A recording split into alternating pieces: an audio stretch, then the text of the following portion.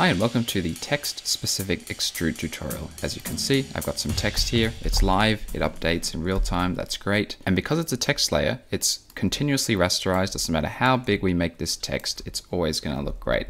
Something that you may be wondering is, do we support variable fonts? So here I have a variable font and I've just added a stroke. And the stroke here is just to demonstrate that often variable fonts are designed in a way that makes it easier for them to be animated, but is unconventional for non-variable fonts. And for example, here we have a self-intersecting path. If we were to just say apply extrude to this, it works and it handles that self-intersection like a champ. And if you wanted to then animate the weight of this font, the general method for that would be to convert it into a shape path or a mask path and then animate the path itself. So here if we go layer, create shapes from text, we can do that.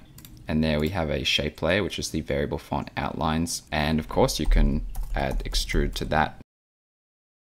I just removed the stroke and then you would come in and animate the path itself. One thing about variable fonts is that if you have self-intersection and you go layer, create masks from text, while masks are simpler and easier to use, in terms of self-intersection, they don't really handle that very well. Whereas with shape paths, they have shape direction, fill rules, etc. And we go into all of those in the tutorial specific to shape layers. But back to text, and here I have another layer and it's got a mask path attached to it. The plugin supports path aligned text, so we come into text, path options here and choose that mask. I will set the reverse path to on and then just change the margin, and here we have it going around the path, which is really cool.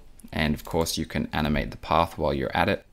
And last but not least, text has some really powerful text animators. So let's dive into those. So for example, we have animate here and we have a bunch of different things we can do. We support the majority of these. So anything in terms of 2D transforms we support. So let's just say we add a skew here. And what's really great about this is because it's continuously rasterized, we can skew the hell out of this and it's still being drawn pixel perfect. Even though the text itself is a hot mess, the rendering of it is perfect. So any of these 2D transforms we support. We do not support opacity because opacity doesn't change the vertices of the text. If you want to change the opacity, you can change the opacity of the fill and stroke itself. We also don't support per character 3D. If you want to make it 3D, you can, but you'll need to create it as a 3D camera. We also don't support these three here, stroke color, stroke width, and fill color, because they're controlled via the plugin, but we do support tracking, line anchor, line spacing, character offset, and character value. Tracking's really handy. It just adds like this little extra dimension of animation going on there, and you just increase it over time. Really easy way to improve the production value of your animation.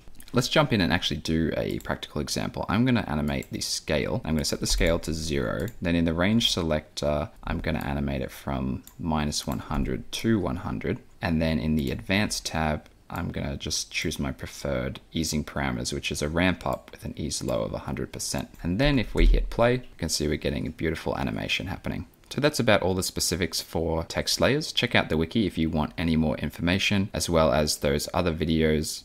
If you're interested in doing variable font text morphs, check out the tutorials specific to mask paths and shape layers, as that will have more information on the nitty-gritty of, say, merge paths, per path transforms, and things like that.